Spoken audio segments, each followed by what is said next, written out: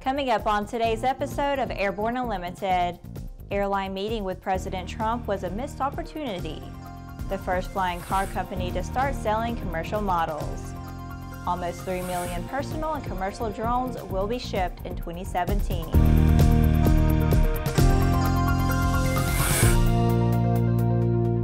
Hello, I'm Laura Hudson. It's February 16th and this is Airborne Unlimited.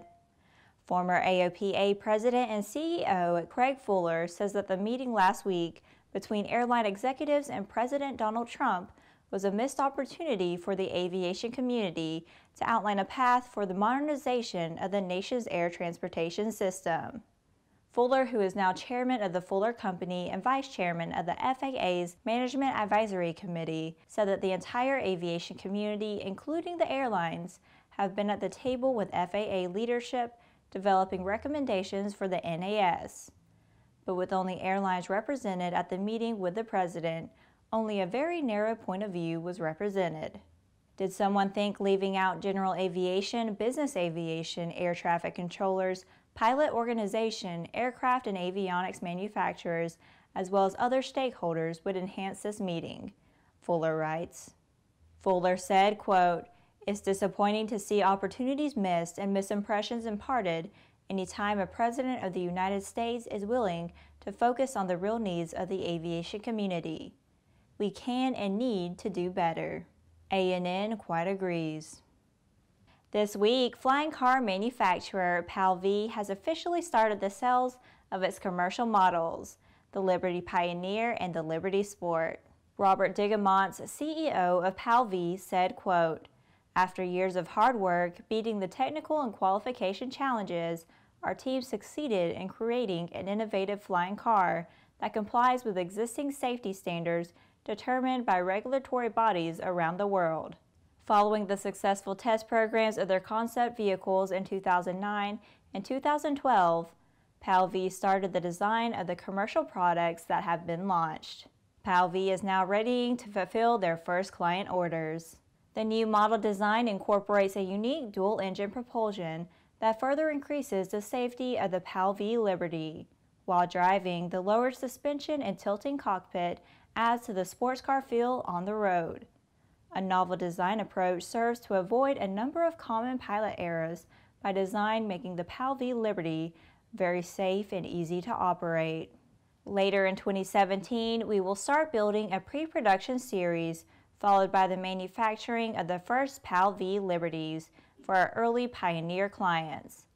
Deliveries of road and air certificated models are scheduled by the end of 2018. This truly is a pivotal time in aviation and mobility history, adds Digamonts. After the break, millions of commercial drones will be shipped this year. Explore no limits flying in the FAA-certified Sea Ray Amphibious LSA, one of the top 3 best-selling LSAs in the U.S. Progressive Aerodyne Sea Ray comes equipped with a Rotax engine and exhibits extraordinary handling on land, water, and in the air. Check it out at www.searay.com. Redbird Flight Simulations is dedicated to revolutionizing flight training by designing, manufacturing, and delivering affordable and innovative flight training technologies. Each Redbird device is designed to enhance the training experience for pilots of all levels, from student to ATP. Redbird is quickly becoming the industry standard for flight training. Since Redbird introduced its revolutionary FMX in 2007, colleges, universities, and flight training operations around the world have integrated Redbird products into their curriculum. It's time to discover what Redbird can do for you. Join the migration. The dream is real, a truly affordable personal jet aircraft. The Subsonics Personal Jet Kit is priced at only $42,000. Kit plus engine is still under $100K. Add instruments, upholstery, and paint and you're flying. It's time to put your money where your bucket list is. Learn more at sonicsaircraft.com. Welcome back. If you would like to be a supporter of Airborne Unlimited, send an email to jim@aero-news.net. Production of drones for personal and commercial use is growing rapidly, with global market revenue expected to increase 34% to reach more than $6 billion in 2017 and grow to more than $11.2 billion by 2020. According to a new forecast from Gartner, Inc., almost 3 million drones will be produced in 2017, 39% more than in 2016. The overall drone market will see substantial growth, but the dynamics of the personal and commercial submarkets are very different. Personal drones will continue to increase in popularity as an affordable extension of consumer smartphones for taking photographs and selfies and for other entertainment options. The market for commercial drones is much smaller, with a significantly higher average selling price in comparison with personal drones. With more countries solidifying their drone regulations, the market is beginning to stabilize. Agriculture was considered to be the first big commercial drone market, but pricing and economic dynamics around tighter yields and returns on investment mean that the commercial agriculture drone market is not growing at the pace of other commercial drone markets. Delivery drones continue to capture the attention of the news media, but will not be a major factor for several years. It's Thursday, which means that it's time for an Aero-Community update, highlighting news and information about the incredible people and organizations that populate the Airborne Partnership Initiative behind Airborne Unlimited.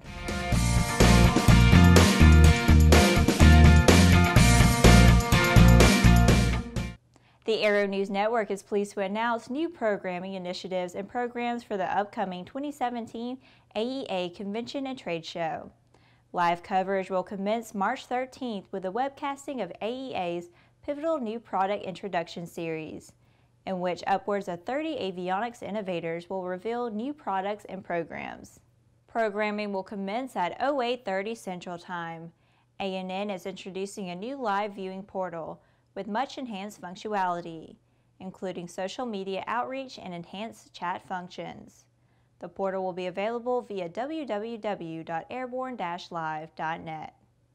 2 days of live interviews, features, and special programming will start March 14th at 1200 Central Time, with at least 3 hours of live interviews concentrating on the news and announcements shown at the previous day's NPI.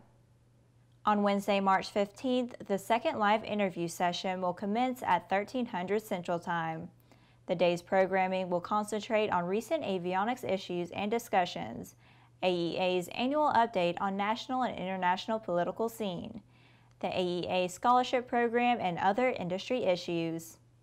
ANN will be unveiling some very exciting new program innovations at AEA this year, including pre- and post-show mobile live features, including both the NPI sessions as well as additional reporting from the floors and booths of the exhibit floor.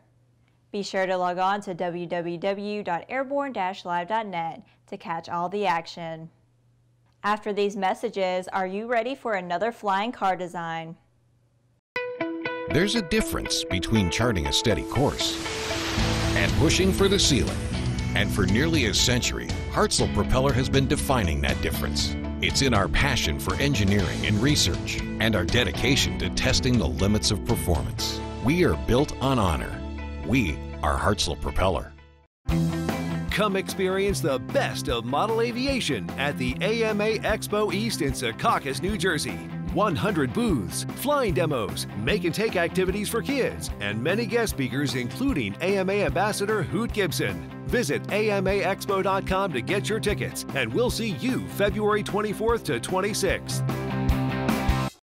The Bristol Light Sport aircraft is what you are looking for. The Bristol is wider than a Cirrus, faster than a Skyhawk, offers more storage than a Husky, and comes standard with Garmin avionics. So what are you waiting for? Visit Bristol.com to find out how you can get into a Bristol today. Welcome back. With so much news coming out of the aviation industry, we're summarizing some other interesting stories in a brief segment we call Around the Patch.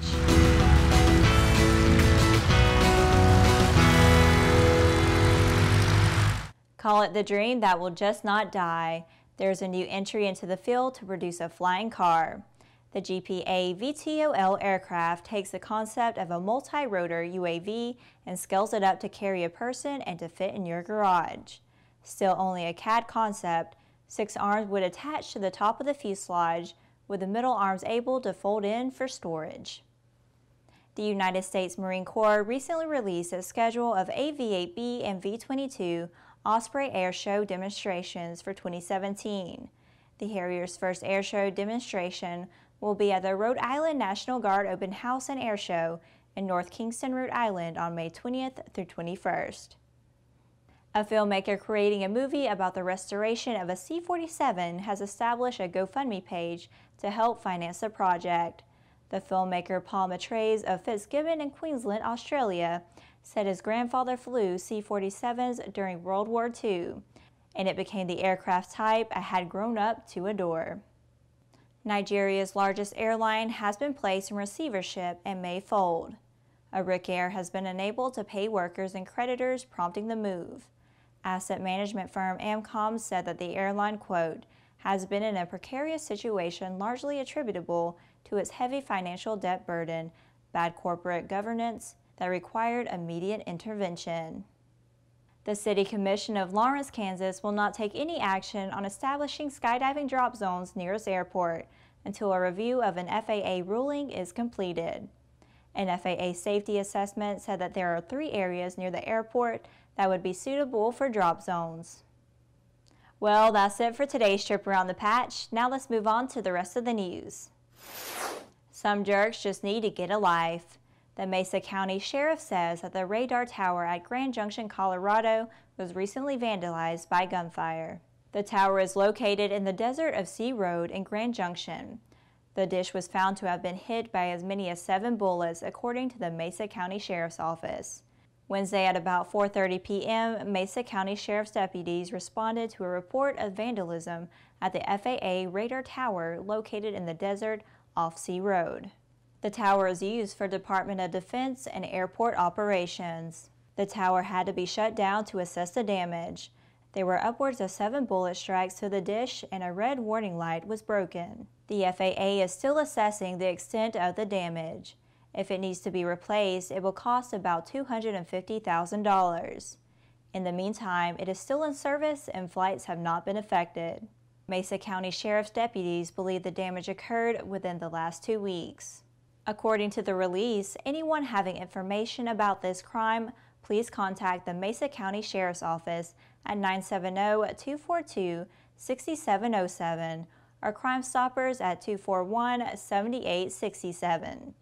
Information reported to Crime Stoppers that leads to an arrest can earn you up to $1,000 cash reward. Well, that's our program for today. Remember that Airborne Unlimited is streamed daily, Monday through Friday, with additional breaking news bulletins for important stories that fall outside of our normal deadlines. If you're watching us on YouTube, please subscribe, and do check us out on Facebook and Twitter.